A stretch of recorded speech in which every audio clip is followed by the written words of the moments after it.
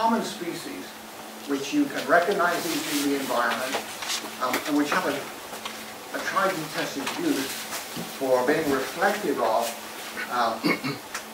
changes in ambient levels of a particular contaminant, in this case heavy metals. And aquatic indicators in marine systems make a lot of use out of algae. Algae are particularly brilliant for accumulating heavy metals. They reflect what's in the water. So they tell you the water concentration, rather than that maybe associated with sediments or food, for example. So they are really good. And I selected several species, and I put some of the more common ones here. Padina, I relied on heavily. Sargassum here, Turbinaria. Limpets were put in because they are particularly sensitive to cadmium. No matter what species, the levels are more or less the same in every species all over the world.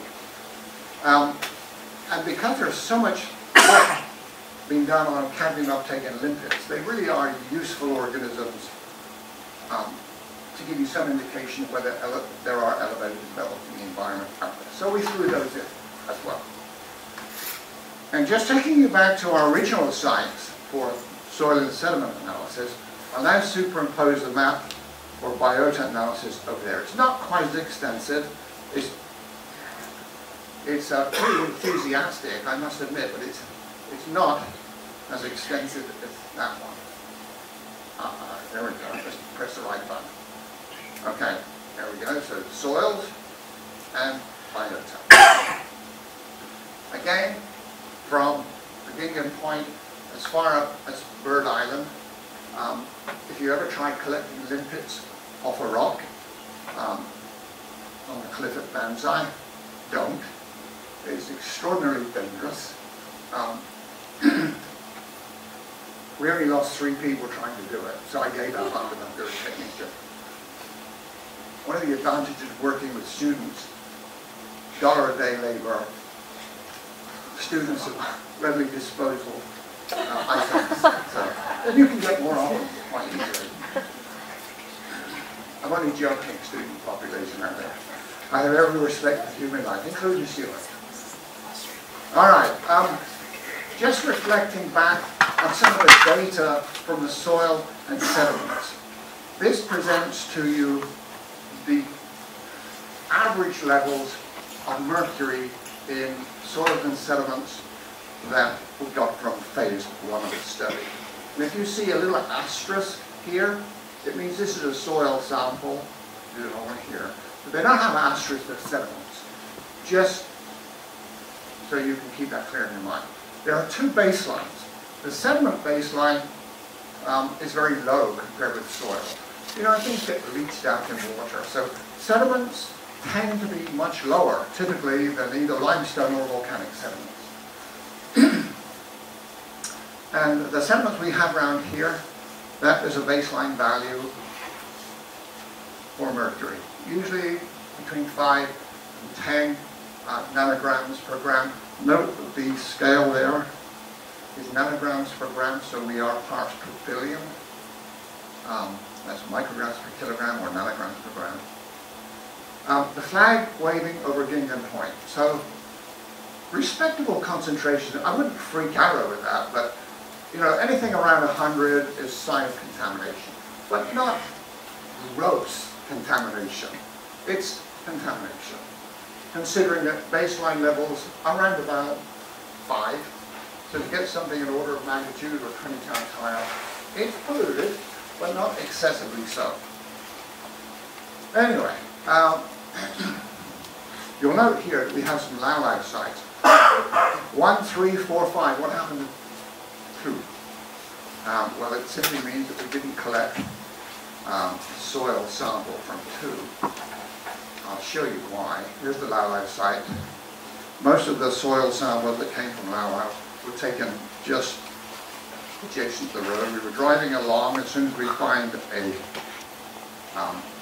river or stream that crossed over the road, we took a sample, especially if it was in an area of a dump site. So there were soil samples collected there. here, here, and at the point here, at the discharge point, but not at 2. Not at 2. So you will find some of the samples of limpets and algae were probably collected at Lau 2 as well. So for those you don't have the asterisks. Okay, this is limpets. What do you say about that? Well, first of all, baseline levels are around about 5, invariably less than 10. Usually they're actually less than 5. But I put this line here because it represents the lower limit of the samples that we were getting. So there is, and this is, in a highly polluted environment, you can get levels up to about 50 parts per billion mercury in limpets.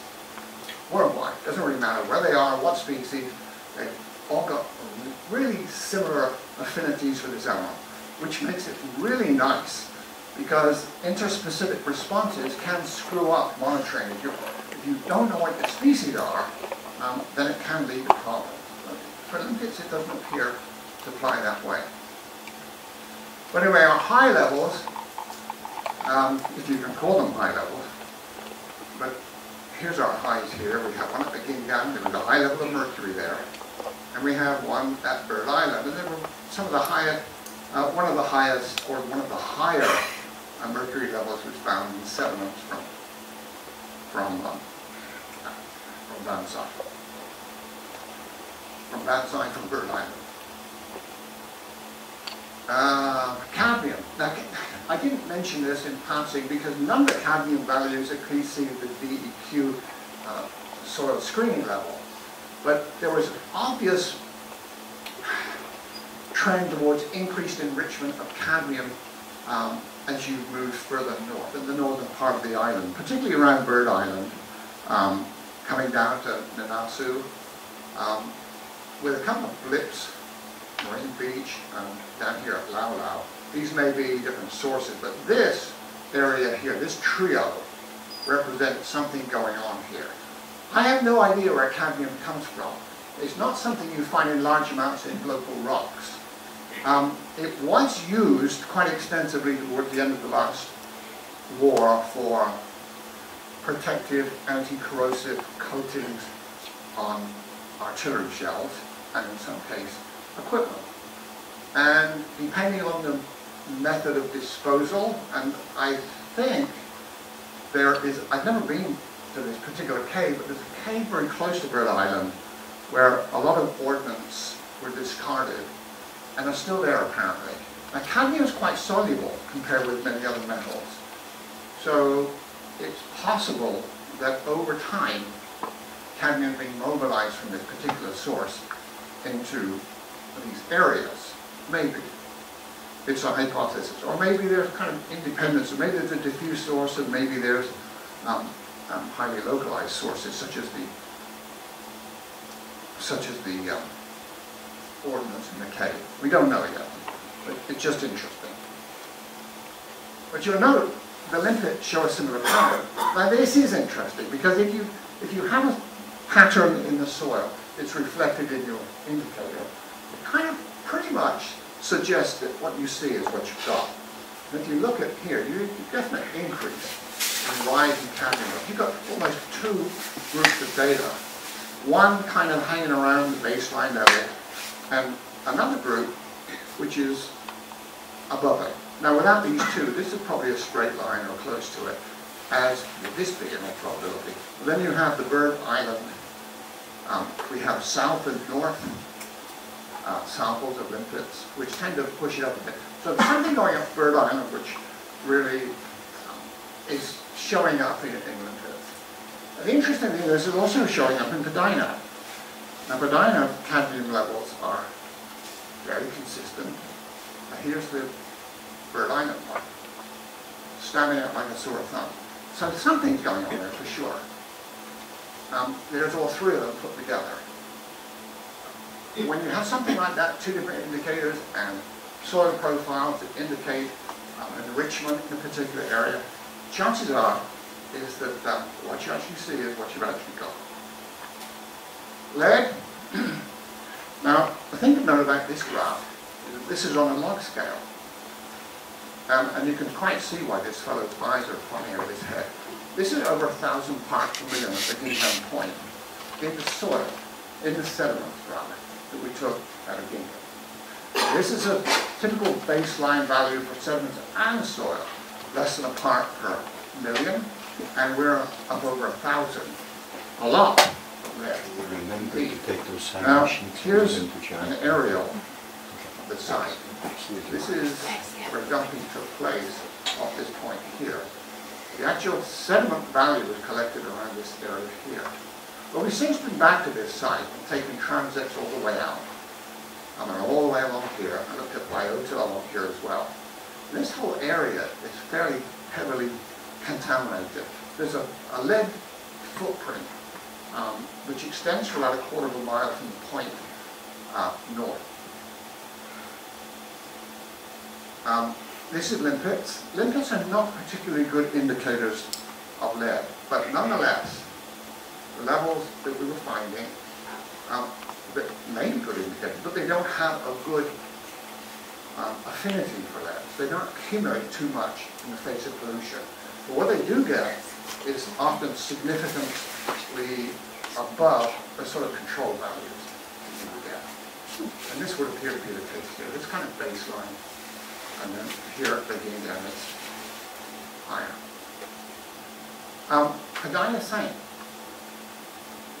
Now lead is accumulated by algae fairly well, and in highly polluted situations you can get up to 100 parts per million or more in algae species. Now, brown algae are particularly good at it, and our highest value is 12. So moderate biological availability, not, I mean it's getting into the biota, but not in hugely high amounts. That's the good news, from your perspective. From mine, it means that I don't get to do something exciting with this anymore, because we can say, okay, getting into the biota, but not in concentrations which are really worth investigating further. I mean, we don't have to dig the darn beach up and replace it with fresh sand or anything like that. So that's good. Here's some other seaweeds that we looked at. I don't know if you're familiar with these species. We've got plates here. You can actually see. That's Dictyota. We've seen Padina already, but there it is again. Caulerpa we already know, I would think. This is one that looks like little grapes or peas. In fact, it's called sea grapes, I think. Chlorodesmus, beautiful algae, one of my favorites. And you'll notice that all of these have got fairly similar levels, elevated levels of lead. Now normally you wouldn't expect it to be above about 0.2 or 0.3 parts per million max. But there is some indication too here from this last one, Turbinaria, that not all algae species do accumulate heavy metals in the same way. And Turbinaria is one such species. It could be because the volume ratio is very different in Turbinaria than it is in the more fleshy, membreless type of algae, especially like that, Padina. Getting back to Gingham Point, because that's where we are at the moment, those samples were taken all the way along this reef edge here. Padina came back in the more shallow, sheltered areas, but chlorodescence came from here, as did the Turbinaria. The Dictyota and Padina more in this general area. That's, beyond this line here is essentially where the footprint starts to get a little fuzzy. So this whole area is substantially contaminated with lead. Where it's coming from, I really don't know, because it's in very much larger quantities than I would expect from someone dumping car batteries over here. But this is an invasion site, and there was a lot of activity going on in here in 1944. Lots of shelling. After the war, there was a bunker apparently on here which was storing munitions. Lead, of course, in munitions. Maybe that's the source, I don't know. Or maybe it's coming from further afield. Haven't sorted that one out yet. Moving around the point, there's the point there. We're moving south now. And I've got 5 sites indicated here because it does look like there's still some enrichment going on. Here's the 5 sites. That's again down, and here's these 4 other sites. So we have here other 4 other sites down here, getting down to Naftan Point. 1, 2, 3, 4, 5. Okay. And then you have this little one up here. This is Lau Lau. Again, Lau Lau Site 1.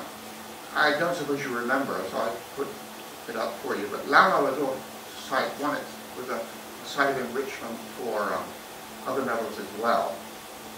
For example, mercury was high in Lau Lau Site 1. And also cadmium, relatively high in Site 1 as well. So in summary then, we are doing well. 1/4 to 8. Overall, low metal enrichment seen in most. Oh no, we're not done yet. I got fish to throw. Oh, okay. So low metal enrichment seen in bioindicators at most sites.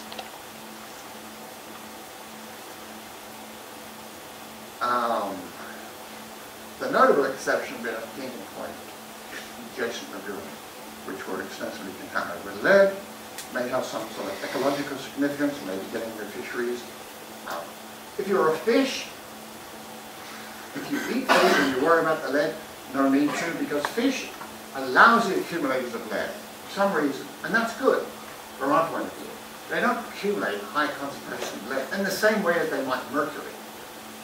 And the same goes for cadmium. They respond very poorly. So you don't generally use fish as bioindicators for those 2 metals. But for mercury, of course you do.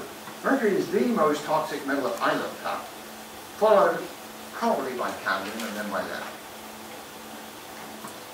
High cadmium sediment on the northeast coastline. Source, I don't know. Anti-corrosive coatings on ordnance, maybe. There's some mercury, Lagingen, maybe of concern. Likewise, up around Bonsai, we have mercury, cadmium, and lead. Maybe getting into fisheries, we don't know for sure. So, what about the fish? Very quickly then, in the remaining few minutes, the indicator fish that I chose for this is Myopristis, because it doesn't move around a whole hell of a lot. It's got limited foraging ranges. Tend to hang around a very small group of coral or a bombing for most of its life. So if you analyze the flesh from one of these, what you see is something which is fairly representative of the area from which you capture. And we have a lot of data for it too. Back a few years ago, probably we started last century, did we, Mike? Late last century, catching Myopristis from Tanapag Lagoon and from the upper section or the northern section of the Tanapag Lagoon. And what do you have here is, whoops, back. This thing has a mind of its own. Controls. These are for clean coastal sites in Tanapag. And we're comparing it with the ones we were finding in Microbeach and Hamadeh. Now we know these are contaminated sites, or at least they were. And they may still well be to some extent. These samples are quite old, 2001 to 2004. There was an incinerator in the hospital grounds which was told to burn everything. Now, hospital waste typically contain lots of mercury. And some of this mercury was being washed down Little Gully into that swale that runs along Middle Road. And during wet weather conditions would end up going into a storm drain which discharged just to the south of Hamadeh Hotel. And there was quite a difference after 2 years once that incinerator was closed down to the mercury levels that were in Myopristis in and around that area. What do you have are the early values here? for myropristis in Half Bay Beach, very high. Now, we speculated that microbeach was probably contaminated as well because of the way currents drift and sediments coming down that discharge being washed north. But sediments don't always wash north. In fact, currents kind of go either way. So we've always been a bit of a loose end as to whether microbeach levels of mercury in fish are actually coming from the same source as they are in Happening, namely the Commonwealth Health Centre incinerator, which is now closed, by the way. It closed down in 2006. More samples from fish bays, near shore, offshore, and near the ODI bar, like I did. Levels start to rise up again. And this year we're looking at samples further south, anticipating that the rise that you see, or you get a hint that maybe the levels are beginning to rise, may be continuing as you move south in the lagoon as a result of the shelling and the release of mercury fulminates during discharge and so on and so forth. I'll let you know more about that next year. These are just sample numbers in parentheses. So what you see is just a range of values, hugely variable, and there's a reason for that. I'll tell you in a minute why that occurs. And you've just got the geometric mean here. Geometric means tend to be useful for metals because most are log-normally distributed. So a geometric mean gives you the best estimate of central tendency. We looked at fish from 4 sites, from 5 sites. Again, down here at Naptan Point, Naptan East or Naptan Cliff Line, Bird Island. We did get permits for this, by the way. Bird Island is a sanctuary area. We actually couldn't get quite into the area we wanted, so we had to collect it from a site to the south of the bird rock, where most of the lipids came from around this area. So we were a little bit far removed. At that point in time, we didn't get a name. Okay, again from the point, these are the sources. Naptan Point, you've seen all those before. I'm going to see them again. East, yep, we've seen all that. Don't need any more of that. Bird Island, that's the only shot I got of it. Dumpsites. We know there's stuff there. They tried detonating at one stage. All the live ordnance that were on the seabed were, it was attempted to blow them up. And I understand it kind of blew some of the cliffside off in the process. Not a particularly successful operation. But anyway, so here's the values that we got for myropristis. These are the values that I showed you before for Tanapag, Darpan, Lagoon.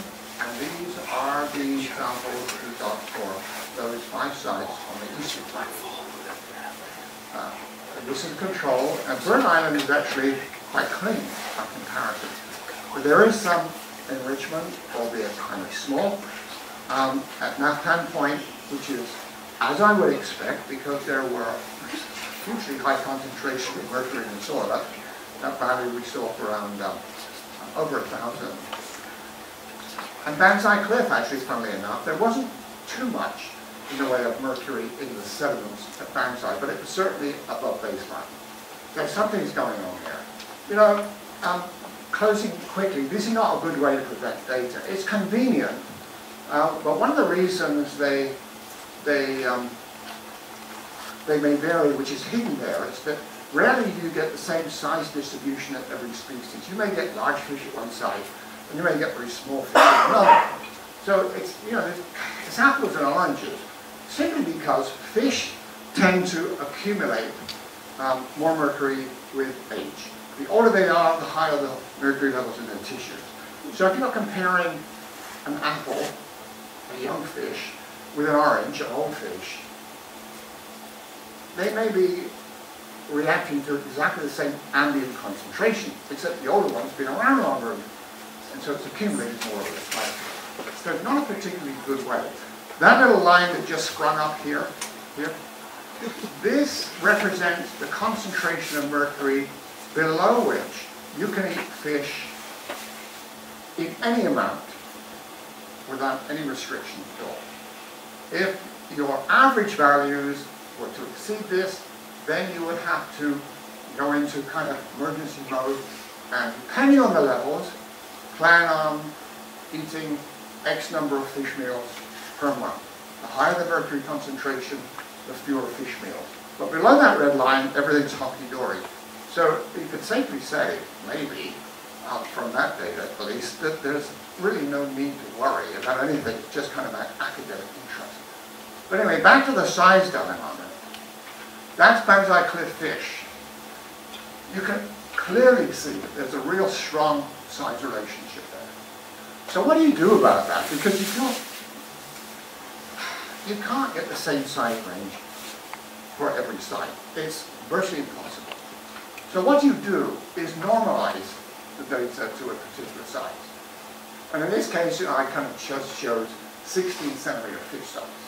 So you do this for all your data sets from all the areas that you look at and get the value of mercury concentration for a particular size fish. In this case, 16 centimeter fork length. And in closing that, I've done the same for all the other data sets that you saw earlier. These are all normalized data sets. For the sites that we just looked at, from Nafdan down to Bird Island, comparing with the Tanapak controls and the Garapan lagoon samples. In virtually every case, you can eat as much as you want for as long as you want, with the exception of possibly fish that you're dragging out from Seaboard WWII. Certainly the Half-a-Day Beach area prior to the incinerator being closed, no more than like 60 per month for that particular fish species at that particular site. But this doesn't apply to other fish which may have even more. Some of the Lithridids and the other carnivorous fish may have higher levels. So you really need to do it for each species.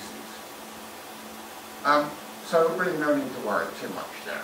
So in summary, nearshore fisheries in the vicinity of World War II dumpsites along the eastern seaboard, modest, to say the least, mercury impaction, no immediate health hazards, level generally lower than an equivalent size fish from the central and southern sections of Saipan Lagoon.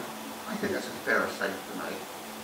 So the western side of the island tends to be generally a little bit more contaminated than the eastern side of the island, as far as fish are concerned. Some people I should acknowledge, they did try to get samples of limpets from the Banzai Cliff area. No lives were lost. But Gary Denton was the intrepid explorer and fearless seaman, John Igwell, who I don't know what they call themselves nowadays. It used to be Coastal Resource Management Office. I understand they go under a different name. But whatever they are, you know what they are. And Todd Miller, of course, who made sure that we took all the right permits, otherwise he threatened to throw us in jail. Had no choice there. And that's about it. And here's the guy who started it all. This was not really my idea. This was Starmer's, John Starmer, who was also Coastal Resource Management Office when it was called that. And it was his idea to actually go and look at some of these organisms and sites, looking at samples of metals and so on. So thank you, John. All right.